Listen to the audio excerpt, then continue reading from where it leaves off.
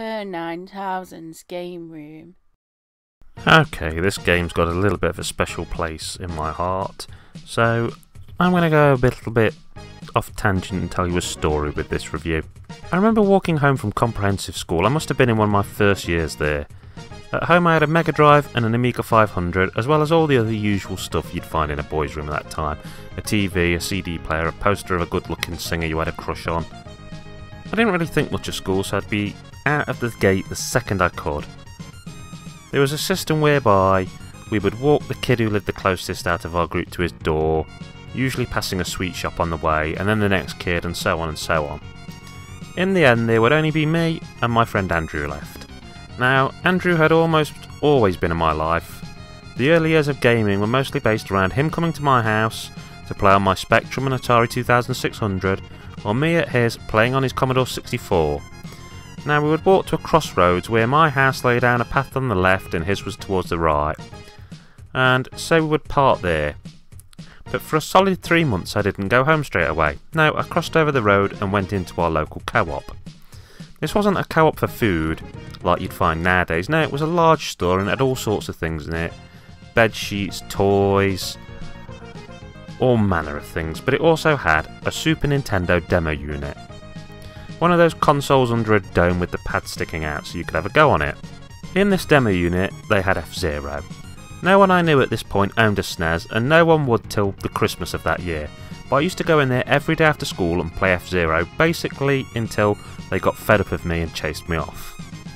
So yeah, F-Zero was the very first Super Nintendo game I ever got to sample, and I knew one thing from the first time I played it, and that was that I needed to get a Super NES. The problem was I'd only just gotten a Mega Drive for the Christmas that had just passed, so I thought asking for one that Christmas would seem a bit ungrateful. And besides, I knew my mum had already probably started buying stuff in advance. Now I was going to have to wait it out for a whole year.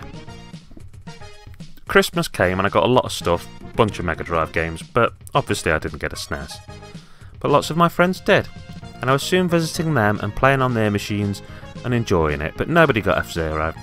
From the day they removed the demo unit from the shop, up until the next time I'd end up playing on the game which had awoken me to the wonders of the Super Nintendo, it'd probably be separated by about a year and a half. I got the SNES a year after a lot of my friends, but even then I was the only one to have both a SNES and a Mega Drive. All of the others stuck firmly in one camp and defended their choice day in day out with every fibre of their being. It's probably the greatest compliment I can pay to the game to say that it was worth the wait, and that it was the machine that made me buy a SNES.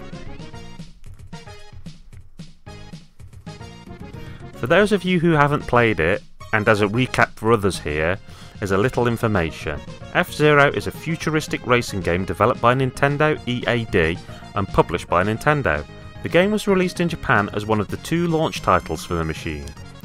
The game takes place in the year 2560 and can be best thought of as a sort of futuristic Formula 1, where you can choose to play as one of 4 characters, each of them having their own particular hover car. The player then races against computer-controlled opponents in 15 tracks divided into 3 leagues. F-Zero is acknowledged by critics to be the game that set a standard for the racing genre and the creation of the futuristic subgenre.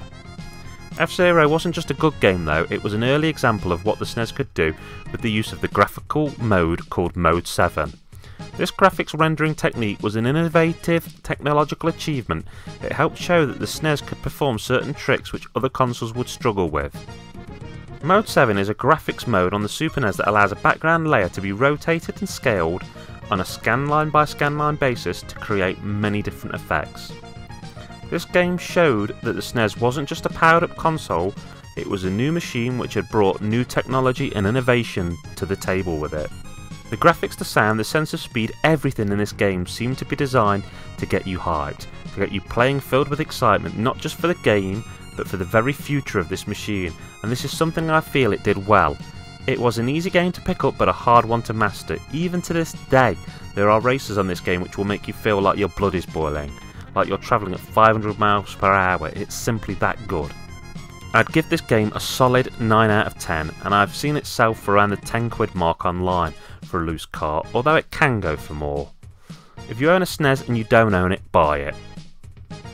I hate the fact that since the Cube version, Nintendo just seemed to have left this game series to rot. The only reminder being the fact that you could buy it on the Virtual Console, and it's appeared on the Switch's online service. Some would say that Wipeout outdid it, but while I love Wipeout as well, I think there's always room for more F-Zero. Okay, that's Kerr9000 signing off, saying keep on gaming.